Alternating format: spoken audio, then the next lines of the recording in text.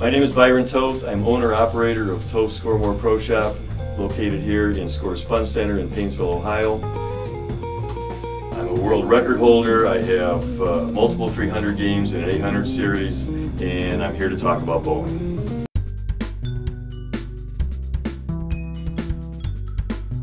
I'd like to demonstrate to you how to zero in and find your strike line. When you first come out to bowl after you've warmed up, pick a spot on the approach where you start your feet, pick a target mark out on the lane, and throw the ball over that target. As I show here on the red line, if you throw the ball over that target and it misses the 1-3 pocket to the right, move your feet over to the right a little bit more. Set your feet, throw over the same target, throw the ball. Let's assume this time it misses the 1-3 pocket too far to the left.